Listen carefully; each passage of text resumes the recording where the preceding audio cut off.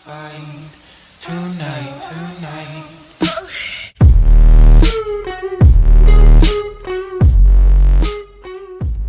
What's going on, everybody? This video is going to be over my Stamina Nightblade build for Vateshran's Hollow. This is just something that I kind of came up with just because I wanted to do it on Stamina. Somebody had mentioned it in stream, was like, yo, do it on Stamina Nightblade, I want to see it done, blah blah blah, whatever. I don't know why they chose me for that, because there's definitely better DPS out there, but this is the build that I came up with. Ended up getting trifecta on like the second or the third run with this guy, even though I haven't played Stam in a long time. So yeah, let's go ahead and let's go and buff up just with our pots. Spirit Slayer is the title you get for trifecta. We are an Orc Nightblade. We have 15 into health, 49 into stamina. With our gear setup and the food that we're running, 15 in the health gives us that 16k. We have 2 jewelries in robust. That's why we have 32k. We have 1 in bloodthirsty. The food and the pot ends up getting us 1800 recovery, 3300 weapon damage, and 54% crit.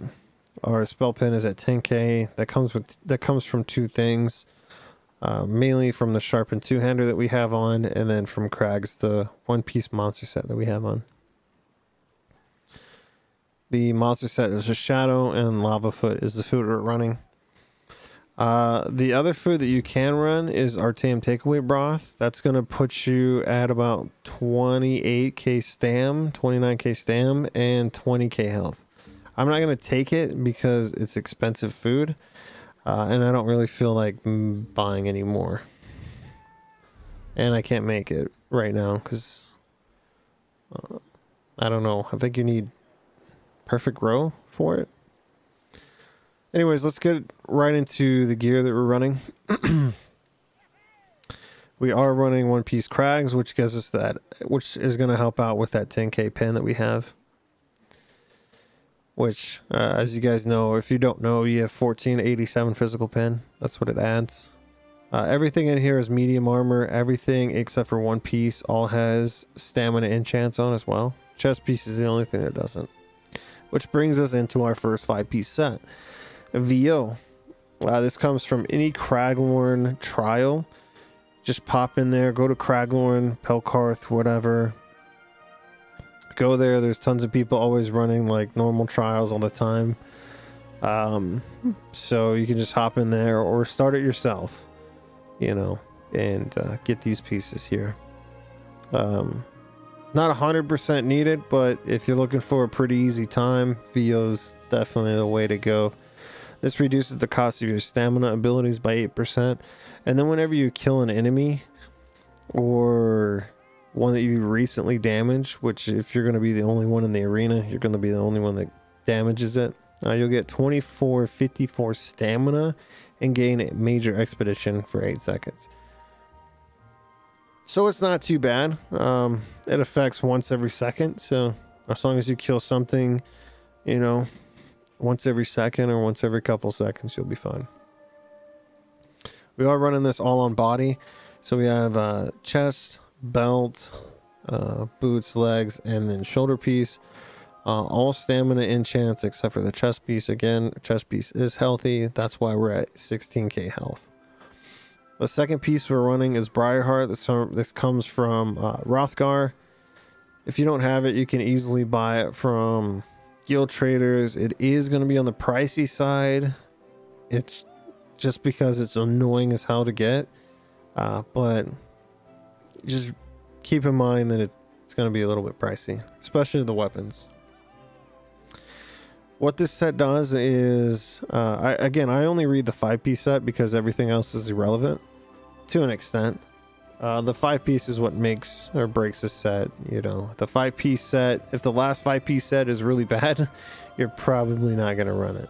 So the 5th piece, when you deal critical damage, you increase your weapon damage by 450 for 10 seconds, and while you have this active, you're going to heal Any critical strike heals you for 359 health. This can occur once every 15 seconds. So roughly you have about 5-second downtime.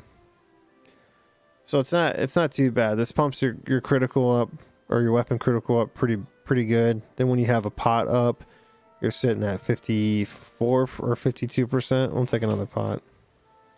Yeah, 54%. So pretty good. And you should be critting quite a lot, especially with the dots you have.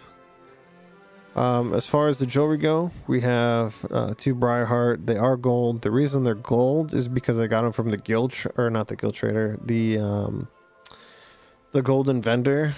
When he came a long time ago during Mid-Year Mayhem, I ended up picking up Briarheart. Even though it wasn't that popular back then, I just picked up a lot of the good pieces like Aben and this piece and just a bunch of other pieces. So it definitely pays off to do some PvP during Mid-Year Mayhem, or anytime a double AP event comes up, because you never know what kind of equipment you can get. So I ended up picking up these 2. I think I end up having... how to spell Briarheart? I think I have another... Yeah, I ended up having another one too.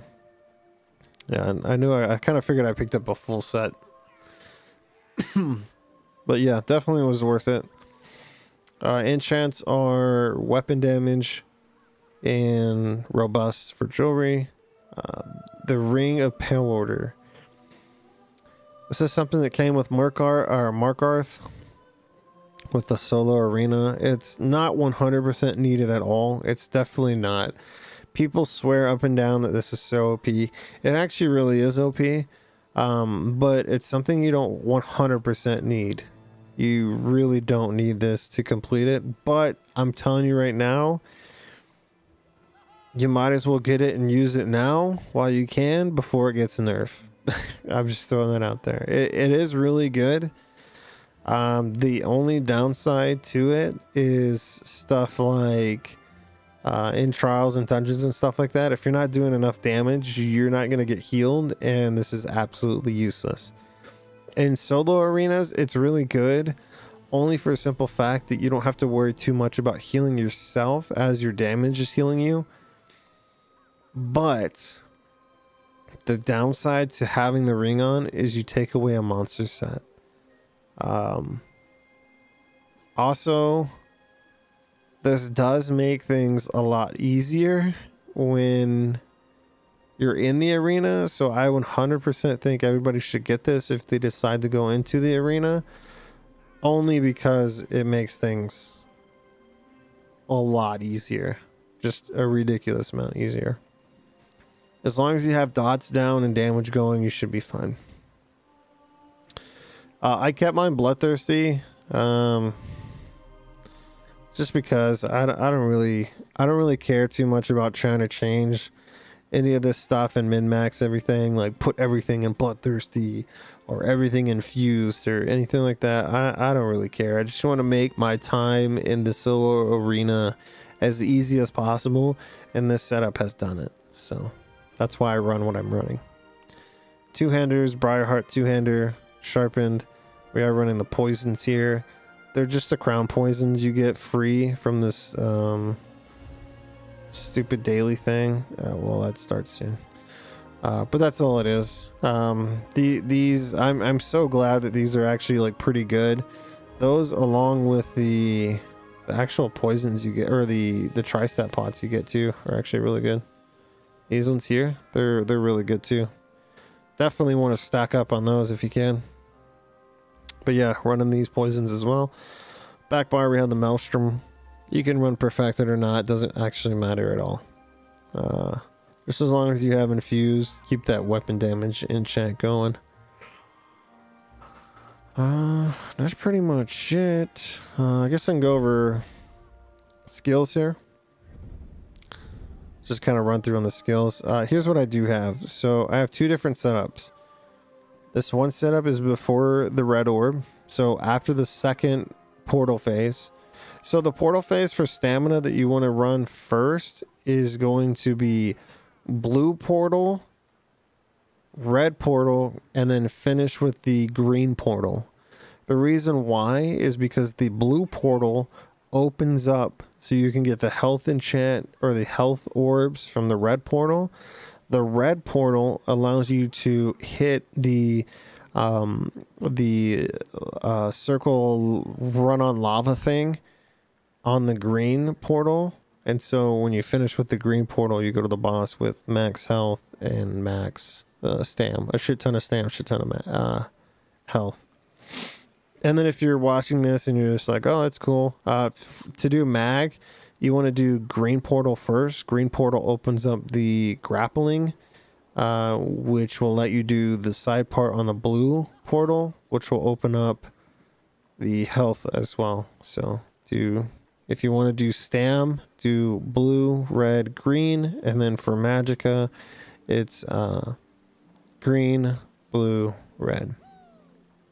To get the orbs to help you out. So I have two different setups again before the red orbs. So once I have the red orbs, or before I have the red orbs, vigor is my main heal, along with this one when I get in trouble. After I pick up the red orb, the only thing I have healing me is Dark Cloak and Briarheart, and Dark Cloak kills for a ridiculous amount. So Pale Order Ring heals for the absolute most, but between Briarheart, Pale Order, and Dark Cloak, you're healing quite a bit, and again, and leeching as well. But that's how I have my two setups. So I'll show you the one that has vigor on it, and we'll talk about the caltrops. Okay, so here's where we go. The spammable single target, or just spammable in general, I use a surprise attack. I did use Wrecking Blow. I tried Brawler. I did Power Extraction. I could tell you right now, you 100% with this build do not need Brawler. It's a wasted slot, I think, in my opinion. Unless you just like the skill, then use it. But you should not need it, not with this setup. And I'll show you again at the end of this video. There's a 4-minute clip of me doing the last boss in the arena. And you'll see you don't need this. Wrecking Blow is nice. It does pretty good damage, but I personally just enjoy surprise attack more. So it's kind of preference. Again, when it comes to solo arena stuff, obviously there's a meta. This gear with this setup and all this stuff is like, mathematically it's the best, but when it comes down to doing decent damage and consistency, it comes down to preference and what you're more comfortable doing. If you suck at weaving Wrecking Blow, then run surprise attack. If you hate surprise attack, run Wrecking Blow. If you hate both of those, run Brawler and be a freaking troll, I guess. I don't know. Like, Brawler's 100% not needed. And with this setup, you just have too much healing that you don't need this. But surprise attack's nice, deals a decent amount of damage, 8,000 physical damage. Again, this is just a tooltip. Everything hits a little bit harder than the actual tooltip, or it could be yeah,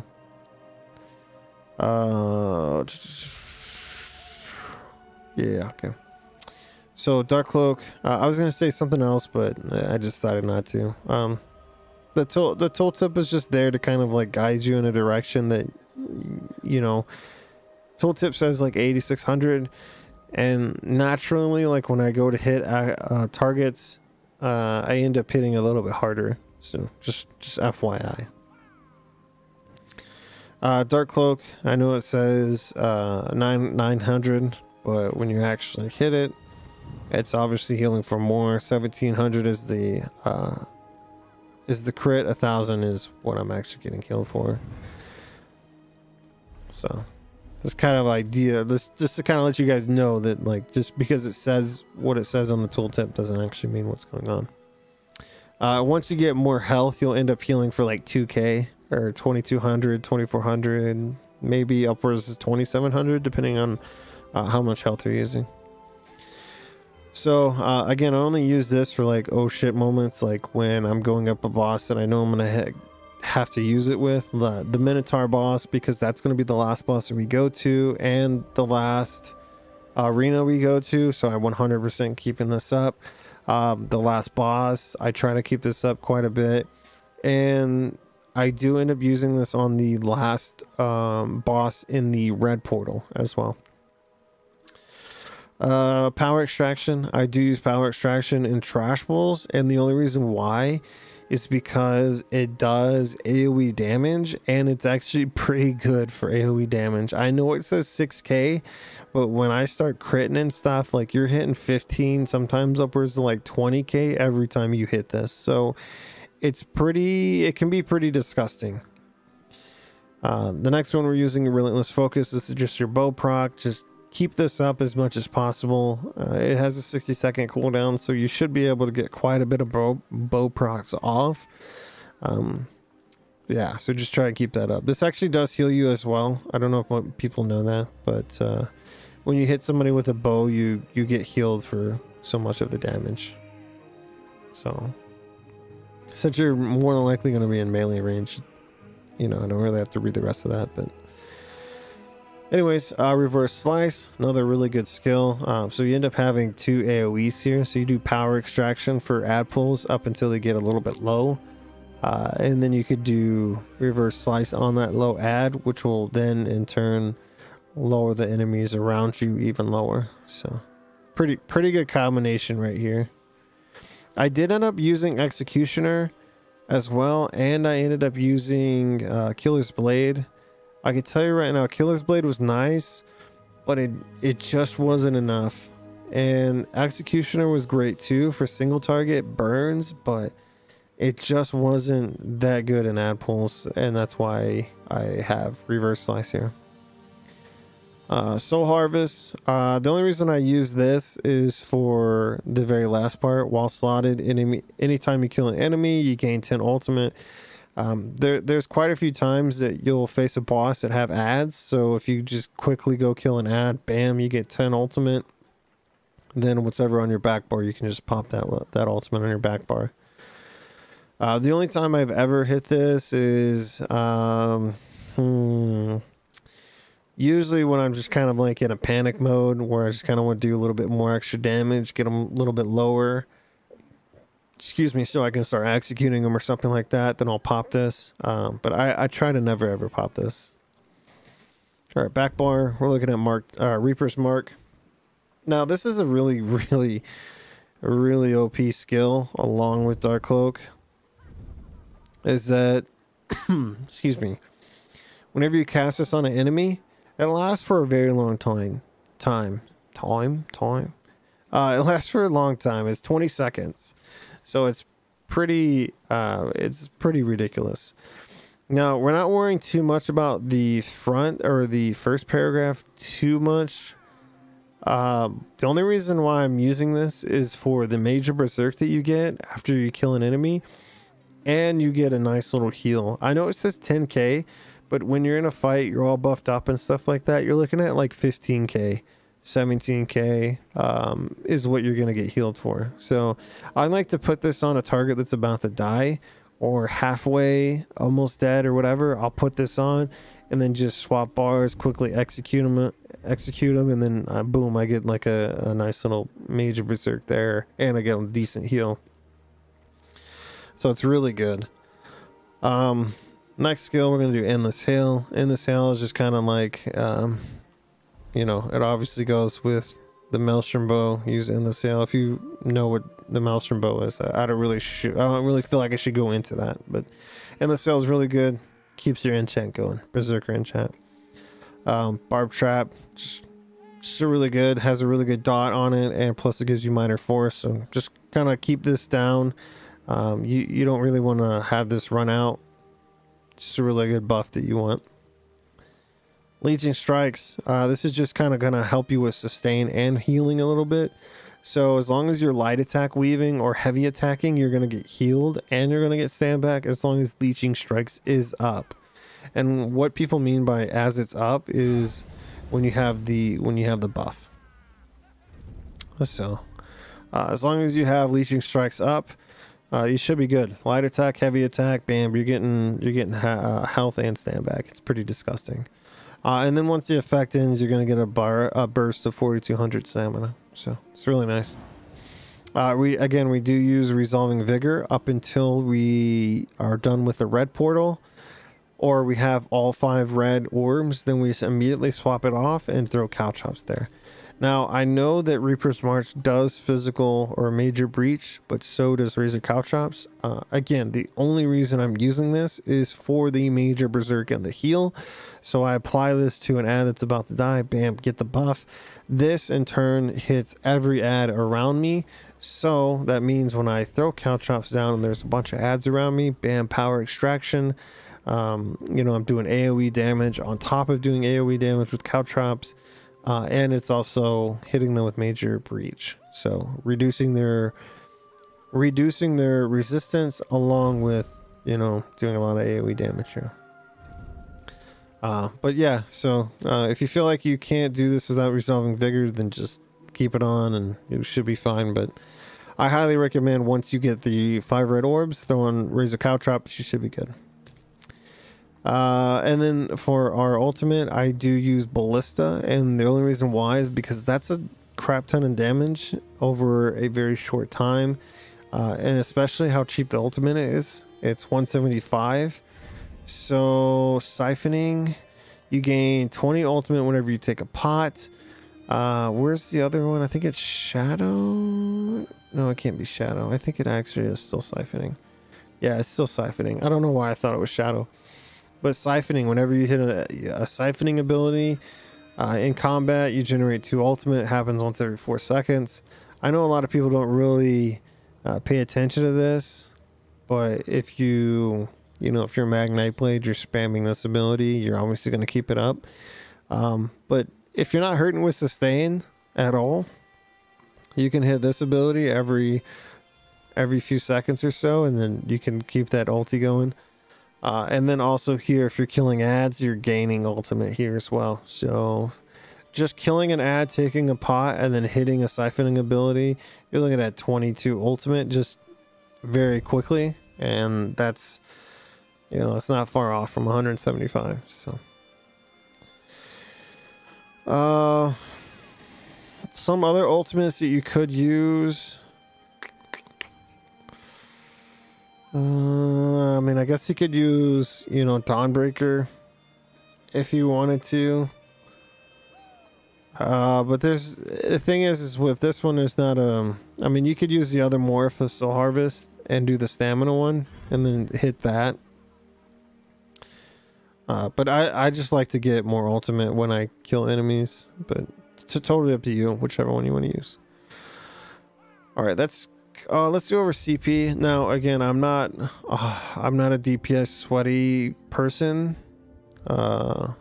So if you have a better CP setup, then use it. But I'm just kind of going over what I have set up. So I got 31 into break free, 3 in the sprinter. I don't actually sprint that much, believe it or not. Like, I sprint in certain situations, but not a whole lot. I have 31 into break free is because I was having a lot of issues where I would get CC'd in certain ways, and just being able to break free and not have to cost me a whole bunch was really nice.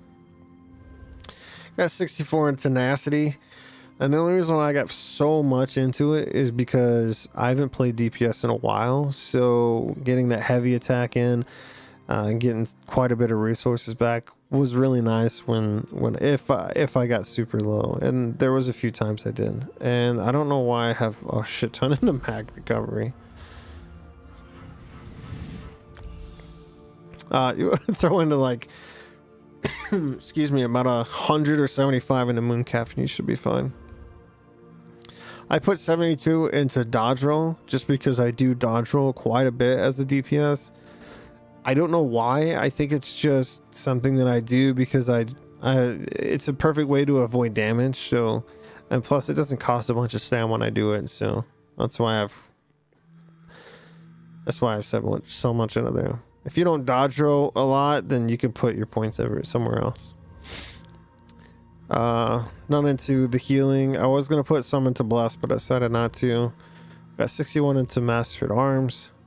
26 in the thumb, 72 precise strikes, 36 into precise or piercing, excuse me, And then we have 75 into mighty. Again, this isn't like super optimal. You could obviously lower mighty and precise strikes. Probably put some of those into blast. However you see it, or whatever. I'm not a super amazing DPS anyways, so 81 in ironclad, just because of some direct damage that does come. I want to have that reduced. 19 in the spell shield, 49 to Ellie and Hardy, 40 in the thick skin, and we got 32 in the quick recovery. Just kind of help out that healing a little bit. But yeah, that's pretty much it. Hopefully you guys enjoyed it. Other than that, yeah, appreciate it. Stay tuned. I'm going to show you that clip of me getting the trifecta. It'll just be the last boss. You guys can skip it or whatever. It's totally up to you guys. Just kind of show you how I did that last boss. All right, you guys have a good one. Thanks for watching. We'll see you in the next video. All right, let's reapply our buffs. There we go.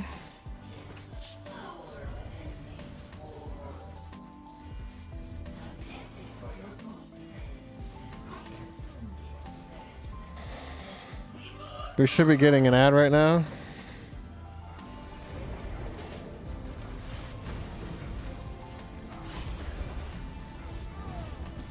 I'm gonna come over here and kill this ad.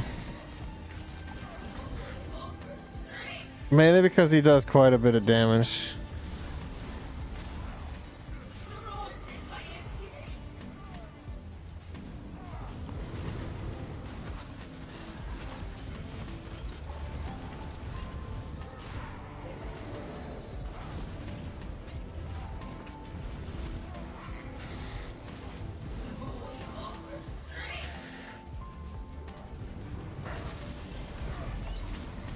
We're gonna save our ultimate too, for the ad on the next.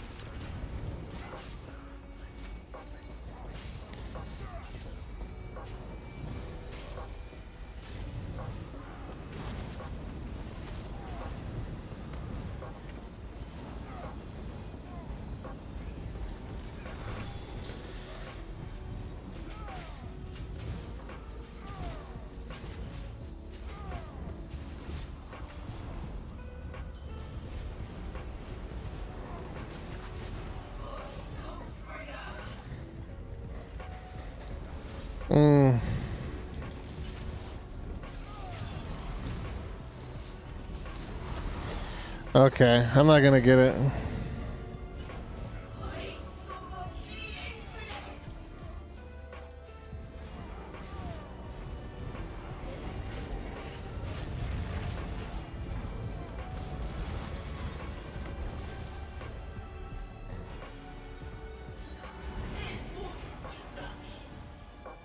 All right, here we go.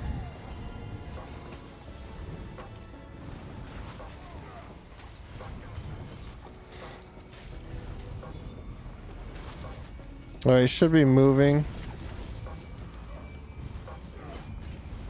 It's weird that he's not moving yet. There he goes.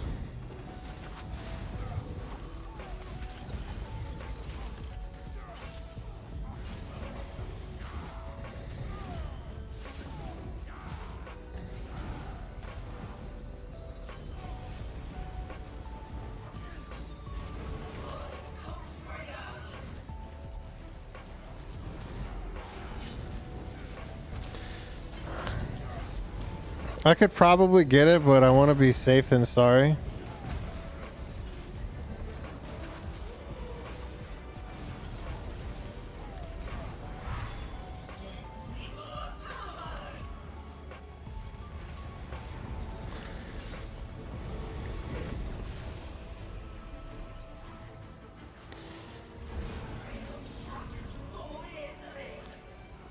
All right, let me show you how to do this on Stam.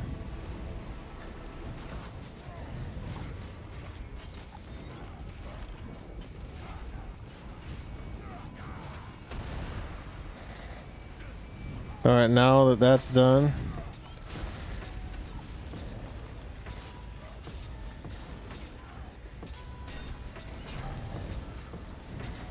just go back when he starts doing that shit.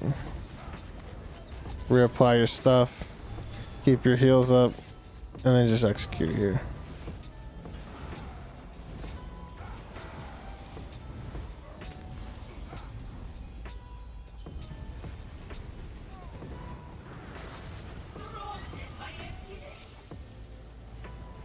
Alright, we're just gonna go and kill this dude.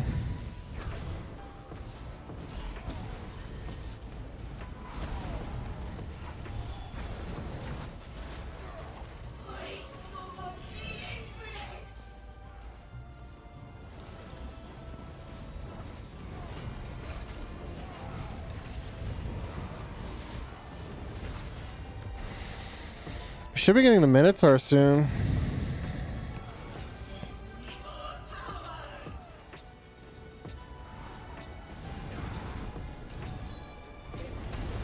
And there he is.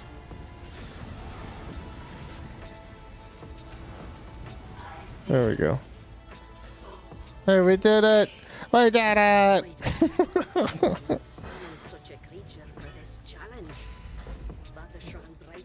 Oh, and we got the sword on board. Well done.